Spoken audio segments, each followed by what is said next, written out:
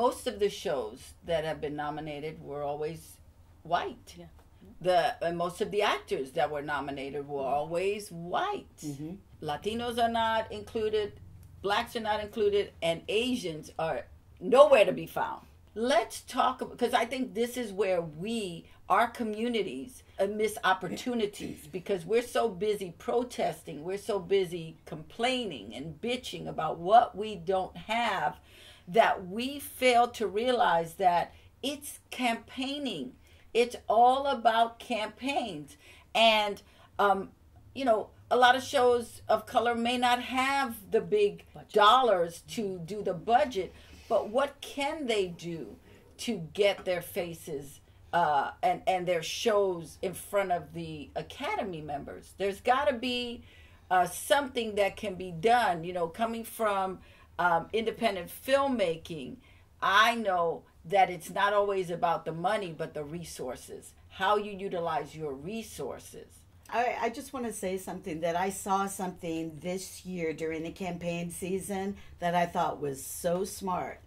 And they were 2 actors of color, extremely talented. And I saw them come to every single event and kind of just mingle and stand in the lobby and network and talk to everybody during film group screenings as well as other events that the Academy was putting on. So their face was in front of those members constantly. And did they happen to be members of the They television? ended up, yes. Okay. And they ended up getting nominated. Wow. Yes. Okay. I can talk on that a little yes. as well. So you did something huge.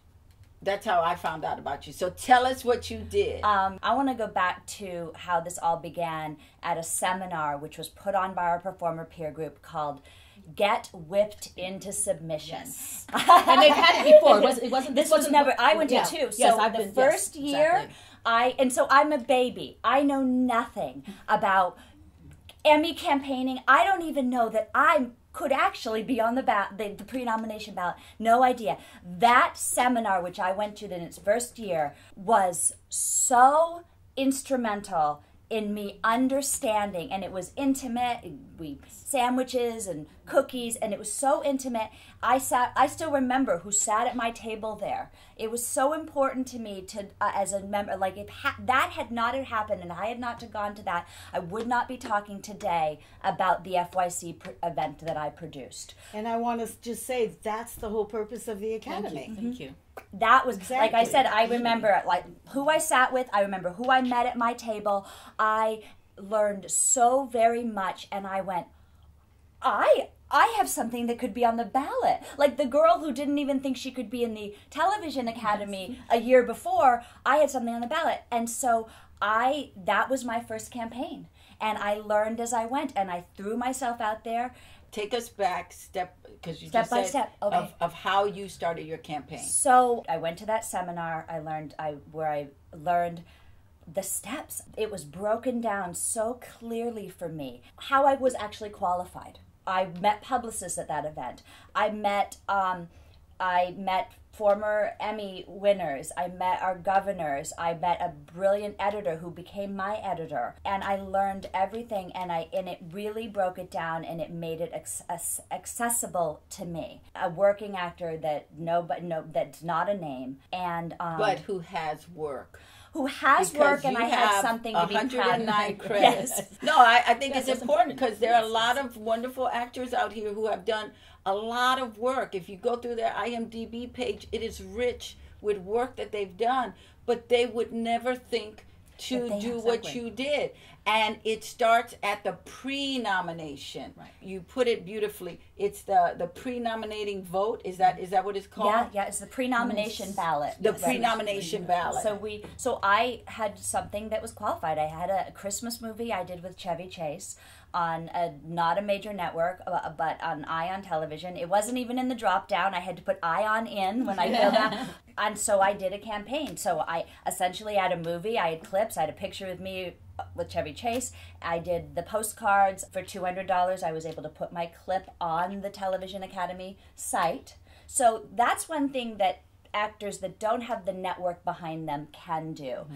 And they can get that clip. And what do we spend on our reels? What do we spend on headshots? $200 is a steal for that whole season for all the casting people and the performers, or everyone, I guess, to come and go and look at your submissions. So let's talk money, because I hear actors going, yeah, but I don't have any money. So you probably invested, what, $1,000?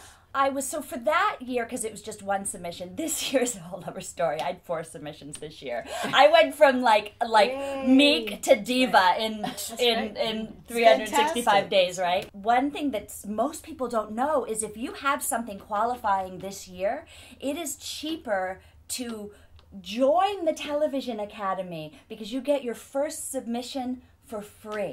It's actually cheaper to become a member of the Television Academy if you're qualified, and then take your first Emmy submission for free.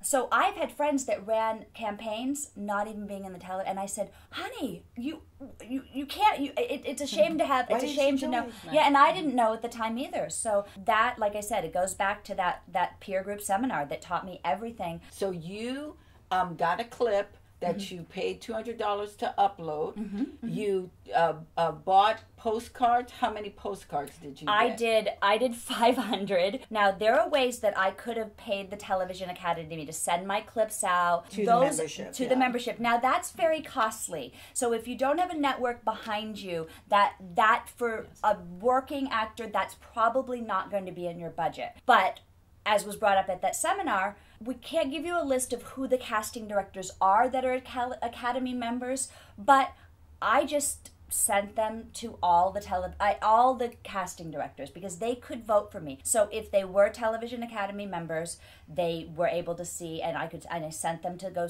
told them where my clip was. And if they aren't, it's still saying I'm on the, have something that is eligible, and here's me and Chevy Chase. So those 500 postcards, you sent them out yourself? Yes, I sent them out myself. And did you go to the event and hand them out? I did that year because it was allowed that year. So okay, so now it's not allowed. Right. No, it's not. Okay, so it's better to, if I am submitting and I'm going to make postcards, what would the cost be to have the Academy send them out? Oh, that I have no idea. I I don't work in the awards department, but they do have 23,000 members. Okay. So they would be sending it out a few $1,000s, probably, at least. Probably. Okay. Yeah. So think of so we get how many hundreds of videos every season? I've lost count. And they're beautifully packaged and they're sent to 23,000 members. So the voting members. So it's costly. So there are ways, you could get yourself in the Emmy magazine, but knowing that none of those were going to be an option for that year or for this year of that matter, I just had to think outside the box. Excellent. Which brought me to your year 2. Back at giving props to that same seminar. Now it's Get Whipped into Submission 2. There again, learning some of the same panel. A friend of mine who I met the first time in that event last year now is on the panel because he won an Emmy. And I watched his process from that, Kim Estes, from that meeting, run a successful campaign and win an Emmy. So now there are some new rules in place, and I understand it. The networks are spending a heck of a lot of money to have this event.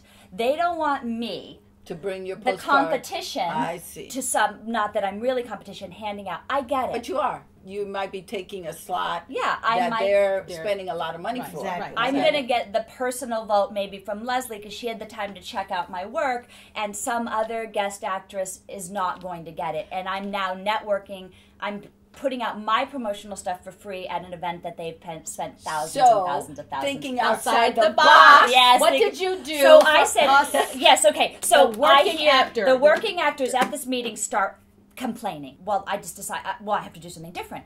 Now, I have to give credit to Jania. She's also a think outside the box girl. She got off her butt and she started in that meeting a list a list of everyone that wanted to be in that meeting. We're all performers, we're all our peers. She started an email list. She created it, she typed it all up. She created a release that said, we will not abuse this. You didn't get the numbers. And from that list, I want to give credit where credit is due. From that list, I created a private Facebook group called the FYC Underdogs. I love that. And from that list, I sent everyone on that list an email. And I said, hey guys, I didn't even call it produce. I'm going to do an event. I'm going to screen some of my Emmy submissions this year. Who wants to join me? And I literally thought like 5 people would be like, okay. And I think in the beginning, 5 people were like, I'll do it. And then they saw it, like, because I think they were like, who is this girl? Like, what's the Van Nuys receipt out? So I said, I have a venue. I'm going to do it. And I sent out, and I had this crazy idea, and 35 clips later, and 170 people, standing room only, with Getty Images, and we screened 35 underdog clips of people. It's fantastic. Yeah. Resulting in 6. Was it 6? Well, yeah, yes, you know what? Emmy nominations? Yeah, so we had. If we That's a good some, return. we can throw in some. Yeah, we had Miles for Broken. We can attach. We can also attach Lee Garlington from Broken to that, who has worked forever. Yes. Over 200 credits, right? We have and then we also have Melvin Jackson Jr. and Naomi Grossman, who has worked many years, has been on the ballot before for Ryan Murphy projects, but actually got a nomination this year. And Kelly then Jenrette. the surprise of the season, which I will take just a tad of credit for, because everybody knows how hard Melvin and Kelly worked. But the surprise of the season, guest star category, was Kelly Jenrette. For Handmaid's Tale. Handmaid's Tale. And I take great pride in that my event was so inclusive. I did it for free. Nobody paid any money unless they wanted their face or their logo on the step and repeat, and that was $45. You even did a step and repeat. Yes, she did. Heck yeah.